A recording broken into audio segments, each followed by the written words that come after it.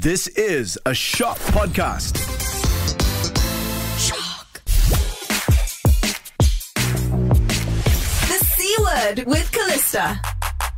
So, in the past few years, especially, borders keep blurring and we're becoming increasingly global, right? English might be our international norm, but now more than ever, we're appreciating and getting immersed in each other's cultures and languages. So, I wanted to talk to someone who is truly living that 2022 international dream. You probably know him from K-pop group In2It, but I actually know him from a small little shop back in Kota Kinabalu, Sabah. It's a story we'll get into, but first, Isaac Vu, welcome to the C Word. Hi everyone, this is the first Malaysian K-pop idol, Isaac from In2It. Woo!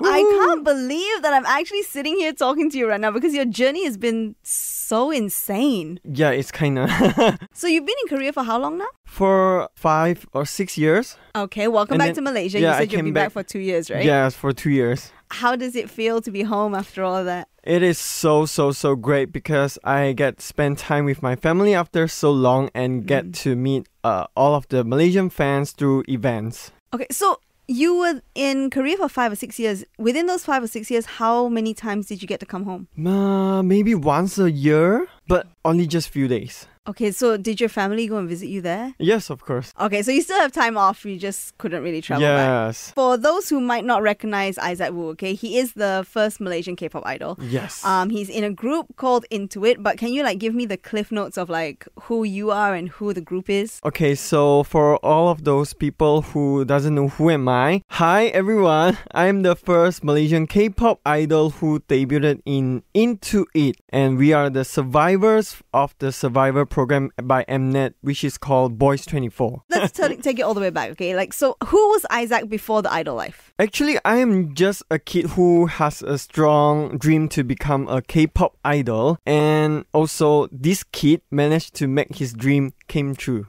Yeah, just a normal, ordinary guy. And this dream must have been way before, right? Because K-pop's super popular now and it's been popular for a few years. Yes. But I feel like you got in before it went internationally insane. Yes, right? yes. How did you even have this dream? Because of TVXQ 동방 신기 선배님, and then that's why I got into K-pop. So it's Form 3. Form 3? Yes, it's Form 3. Okay. 15 years old. Okay, so just to paint the story, right? You're 15 years old, you're going to... Which school did you go to in KK? Lok Yuk. Okay.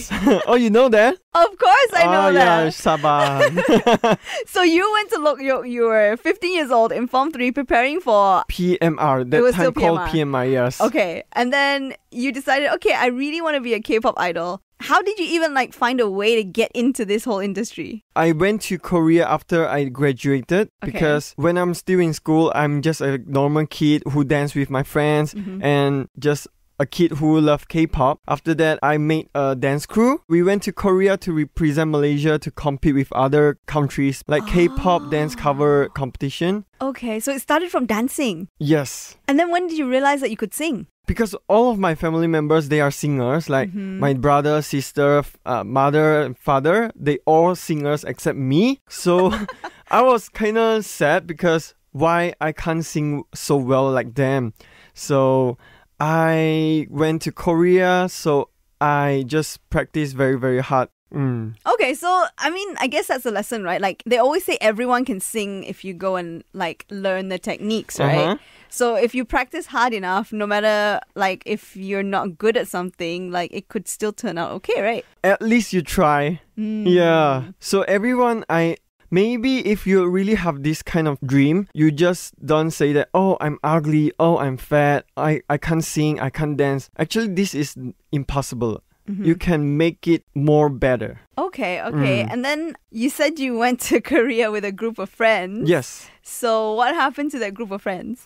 So actually we went to Korea just for dance cover competition. After that, actually we already bought the flight ticket to get back to Malaysia, but I just told my friends that you guys just go back. Just leave me here alone. You guys just go back. Don't care about me. And then I called my mom. She was like, are you insane? Because I'm the youngest in the family, right? So they were so shocked. And then that is my first time I go to other country, like overseas. So at first they were still so, no, you can't. You need to come back. Yeah. So you just decided to like stay? Yeah, I just told them, you please just give me 3 months because we have the 3 months of the visa, right? So I just say, just give me 3 months. And then if I really couldn't make it, and then I will come back. Wow. So in that 3 months, I really worked very, very, very, very hard. So what happened? Okay, you're there alone, but like you haven't had anything set up. You have nowhere to stay. No. You have no one that you know there. I have friend. So actually we are not that knowing each other, but she helped me a lot. She helped me to find a place to stay, and then she taught me some Korean words as well. So at that time you couldn't speak Korean at all? I ever went to class for like 6 months in Kota Kinabalu. Okay. And then I just flew to Korea directly. So I haven't have a chance to speak to Korean yet. So when I reached there, I was like, oh my gosh, I have to speak Korean right now. I was so shocked that I can actually understand what are they talking about. Yeah, that is the shock point. So when you got there, right, like all these K-pop groups, obviously they're from a talent company, right? So how did you even get a way to kind of audition? Okay, so actually I went to quite a lot of companies like SM, JYP, Big Hit. But I passed the first round of SM auditions. Ooh. Like among of 1,000 people, I'm the only one who stayed down to accept the second round. And then I went to Singapore for second round for the SM auditions. Singapore? Yeah. Oh. Because that time they're still doing the global audition something. So what groups came out after that year of auditions? NCT. Oh, okay. If I'm not mistaken. Okay. Actually, I have some of the chances to debut as others teams like SF9. Because I went to FNC before, because I just walked by and then the people just cast me, please go to our company. And do you know CM Blue? Do you know CM Blue? I was like, yes, I know. Why? Then she was so shocked. And then, please come to our office later, 8 p.m. like that. Then too bad because of height. What? You're pretty tall, what? Okay, I'm short, so maybe it's hard for me to kind of tell. No, like compared to other members, maybe they are taller. How tall are you? 1.7 something. Okay, I mean, I'm not even 150, so we're not going to judge height here. And then actually I have a chance to debut as the group VAV. Okay. Yeah, because I went to their company and then it's because of height problem again. Okay. I kind of understand, like when I was younger, and this is before I wanted to be in radio, right? Like I wanted to do all these like catwalk things or like on video, like commercials and stuff. It always was a problem. It's like, you're okay, but like you're too small. So because height cannot change already, right? Even though you wear heels, but still not that high. Yeah, people always ask me the same thing. It's like, oh my god, you're so short, and I show them I'm actually wearing like super high heels. They're like, oh. But it's okay, you know, there are always different things to do. Like you get rejected for some things, but something better might come along, right? Yes, that's why I'm here with In2It members right now. So In2It is under which company? We are under CJ E&M, which means MMO before, but we terminated our contract already with them. I see. So now it's kind of in the air. No, now all of the members, they went to military. So we are doing everything by our own right now. So this team is still alive, everyone. Okay, and that's why you're in Malaysia for like the past 2 years, right? Everyone's like kind of building their own thing, and then when everyone comes back out, you'll all get back together, right? Yes. Okay. And then, so this group has been around for like 5 years now? 4 years. 4 years plus. Yeah, 4 years plus. Okay, so what was that journey like? I mean, there's always this stereotype to be a K-pop idol. The training is super intense. Like, you know, it's not something a normal human being would be able to go through. So is that true? Like, was it really hard? Actually, it's true because it was like a roller coaster ride. I had, of course, great times and also tough times there, but thanks to the experience, I'm much more stronger right now. As for the obstacles, Korean language is one of the challenges for me because I was kind of struggling at first because I have limited proficiency. But as time goes, it got better, and also before the broadcast of Boys 24, we have practiced almost every day. And I was surprised to see everyone were so good. So that's why I keep questioning myself. Why am I a bit different with them? That's why I actually, during the broadcast, I cry because I keep questioning myself. So I felt really pressure about it, but actually also motivated me to work more harder and improve myself. The best part of being idol is definitely getting the love and support from our In2Us from all around the world. And also I got the chance to meet BTS 선배님. You met BTS? Yeah. And oh my god, I'm so jealous. Because BTS 선배님 was my idol before. At that time, we met BTS 선배님. It's because we have to exchange our CD. So, and then I told my members, please give me to write something for them. Because we have to write something for the artist every time, right? So I wrote like an essay. And then you pass it to them. Yeah, and then surprisingly, they knew who am I.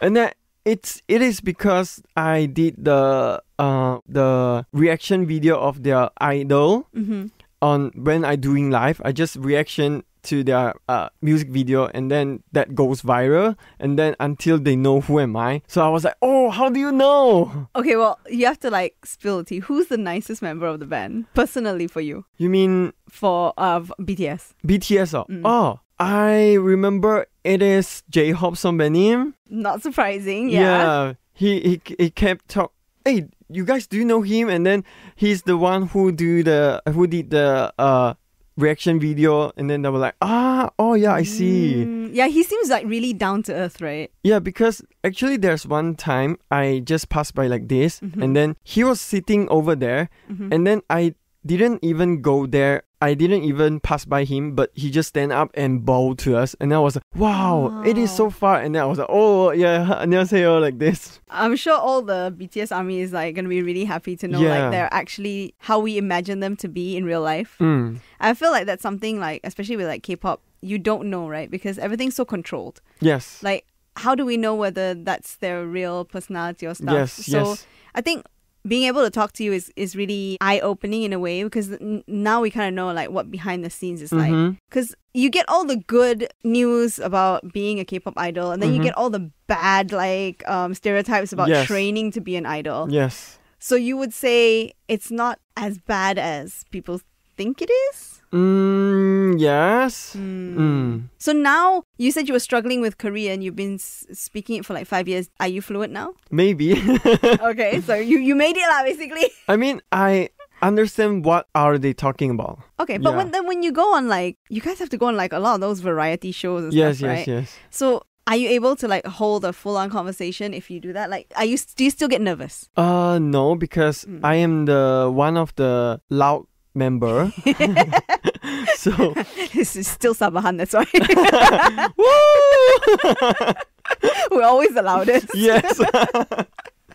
Honestly, I've been trying to like learn Korean from like Duolingo, and like, oh, it's so hard. Like, I'm like, oh, this is easy, and then like one more chapter, I'm like, I have no idea what's going on. So you stop? I didn't stop, but like earlier on, you were talking to your manager in Korean, right? I wouldn't be able to understand what you're talking about. Oh. Yeah. Like, I'll be able to understand maybe specific words. Basic, like 안녕하세요. Yeah, but when you put me in a situation where I don't know what the whole conversation is about, and I just have to like listen, I wouldn't know where to start. Then do you know 널 좋아해요? Those words sound familiar, but I wouldn't be able to tell you what they are. That means I love you.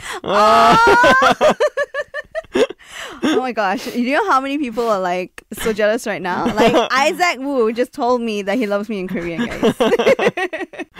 Well, actually, I feel like this is the part where we have to like take it back a little bit, because we actually have a history. I think this was way before you discovered K-pop, right? Like when you were in primary school. Yes.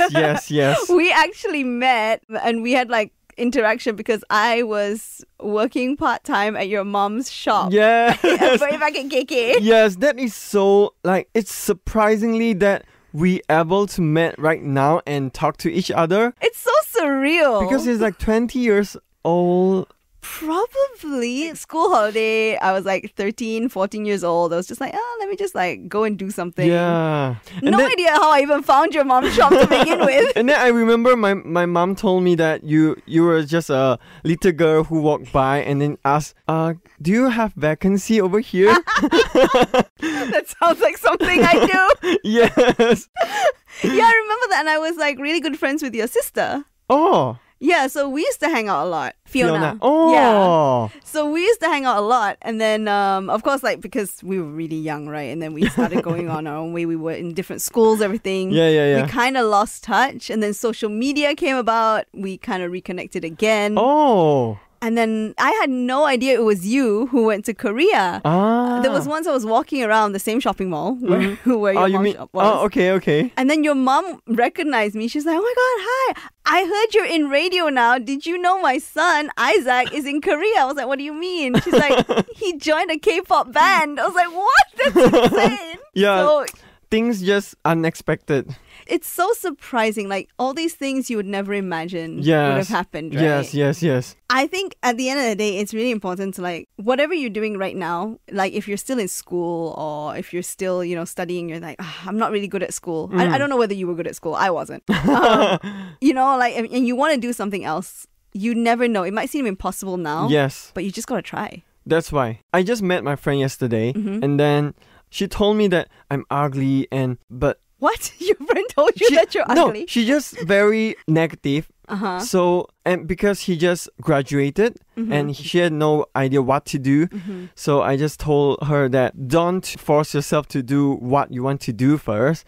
Just let go with the flow. Yeah. Yeah, so she's also like kind of not sure what she wants to do with her Yes. life. I mean, it's okay. I mean, especially now, like everyone just finished SPM and everything, Yes. right? Like it's a tough time in your life. But I've said this before, like I never knew I wanted to be in radio. Yeah. Like I had horrible stage fright when I was a kid. Oh. So like who knows what you're gonna be doing this time next year? Yes.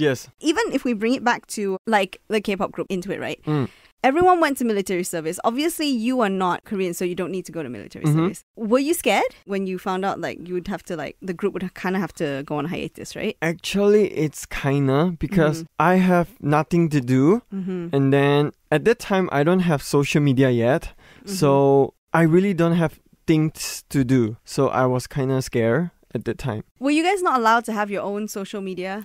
No, after we get out from the company, yes, we just can do anything we like to do. Okay, so while you were in the company, you had your group, but you couldn't have solo. Yes.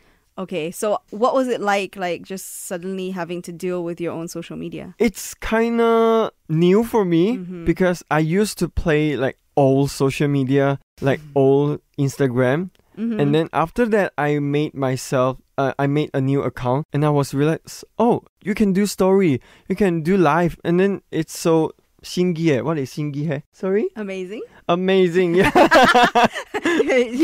Isaac's manager is here like translating, so.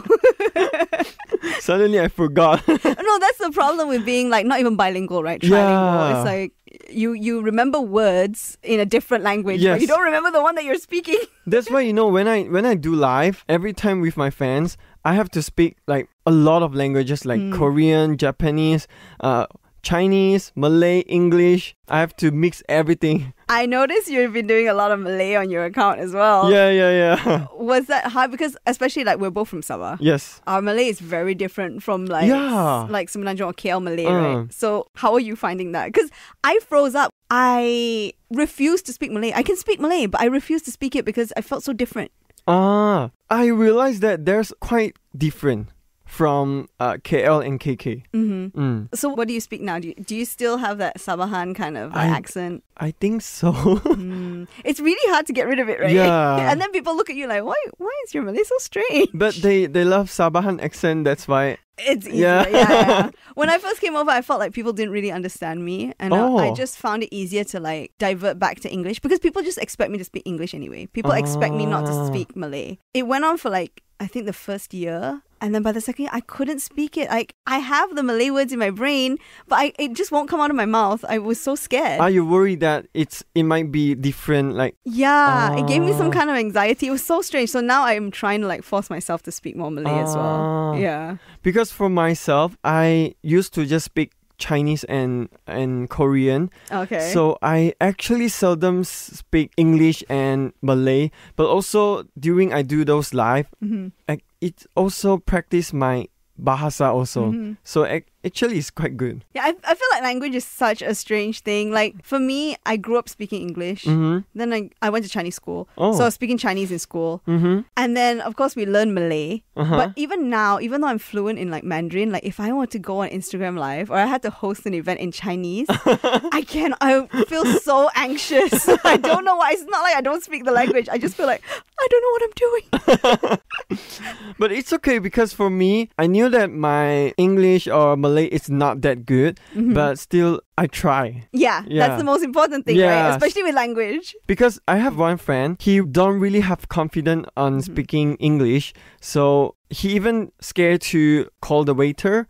So I just called him, you need to do things by your own. Have you always been this confident, or is it something that you had to learn? No, I was a kid really, really scared of people because before I went to Korea, I was just a kid, very silent, and I remember you being very quiet actually as a kid. Yeah, I was introvert.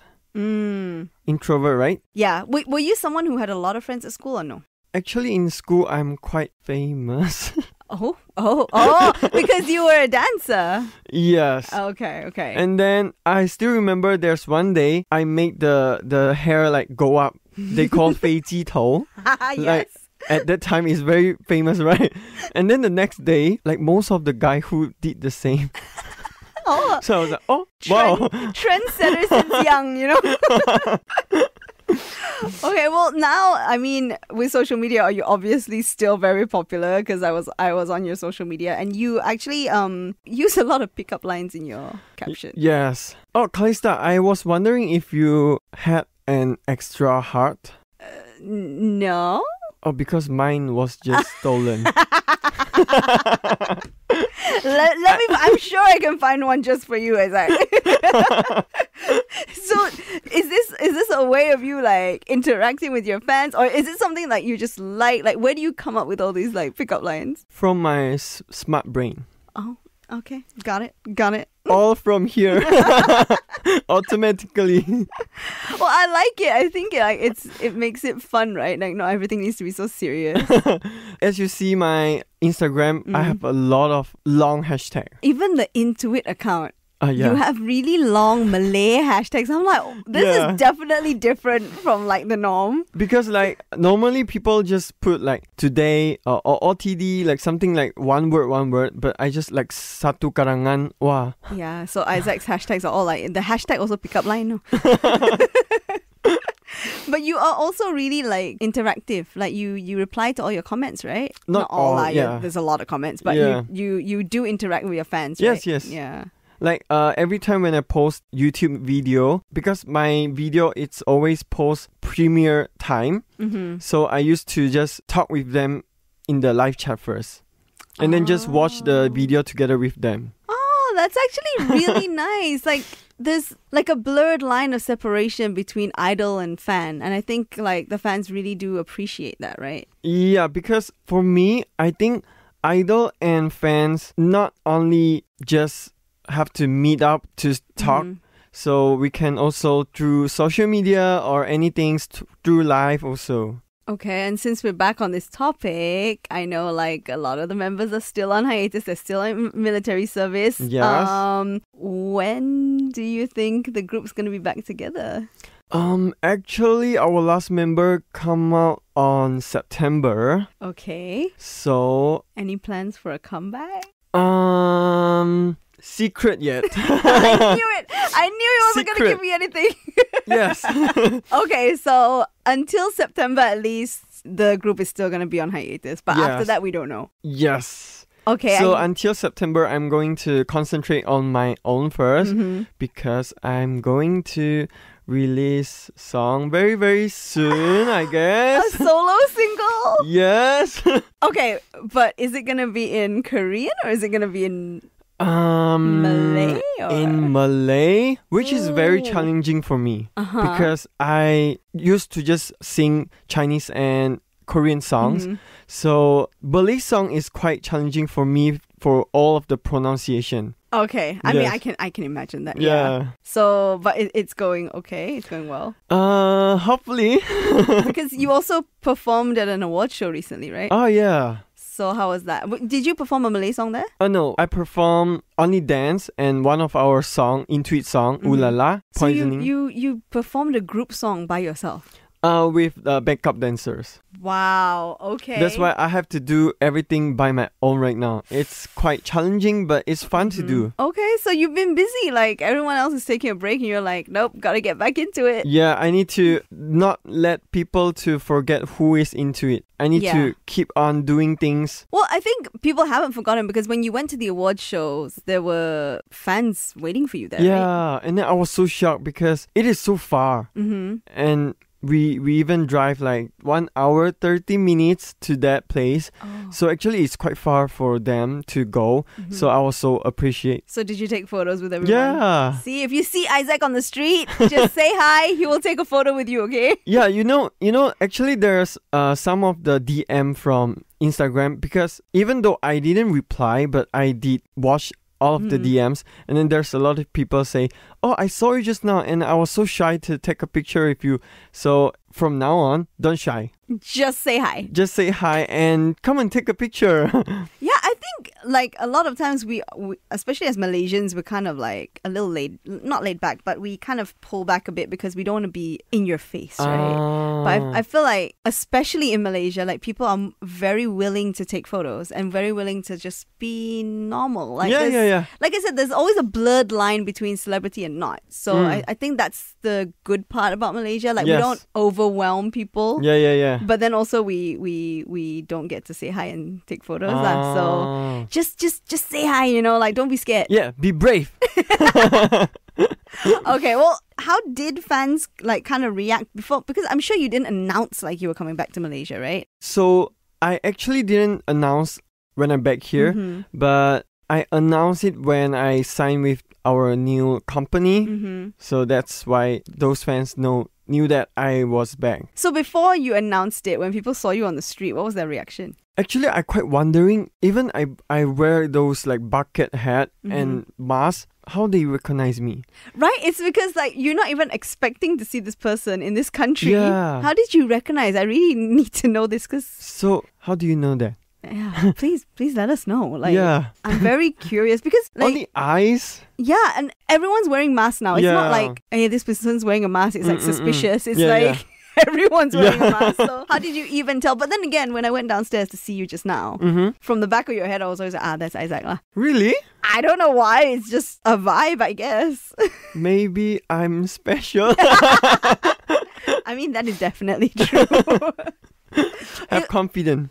Oh, before like we wrap this up, like, is there anything about the K-pop industry that you think would be surprising that people wouldn't know? I would say that actually there's a lot of kind artists like 청아 선배님. She even talked to me and like she's kind. Okay. And also 선미 선배님 and also 마마무 선배님. Ah, okay. And I love Mamamoo. Oh, they're very funny. Yeah, they They're are. really funny. Every time you watch those music show, we have to stand on the stage every time after the end, right? To like today's winner, who like this. So before that, actually, all of the artists we line up outside and actually we talk to each other a lot. Okay, Like, so you do have like opportunities to like talk to different groups as well. yes, but that time I was so shy. I was so hate that why I'm that kind of shy person at that time. But for now, I don't really feel shy at all. So are I you need to be excited? brave. Are you excited to go back to Korea? Yes, of course. And to meet members and to meet all the friends. So end of the year lah. I gotta try. Who knows? I don't know. Okay, well, I guess like while we're waiting for the In2It comeback, at least we can look forward to your solo single. So Yes. can you tell me anything about that? Like, do we have a title? Do we have a release date? Release date, maybe these few months. And okay, that's all first. Oh no. So wait, if I have a new song, I will definitely come again. Okay, well, where can the fans like keep up with the news for whatever you're dropping soon? Maybe you guys can go to follow my Instagram or maybe TikTok, Twitter or Facebook. So you guys can just search ISAAC and spacebar VKM. ISAAC. You mean like an underscore? Actually, there's underscore with different account.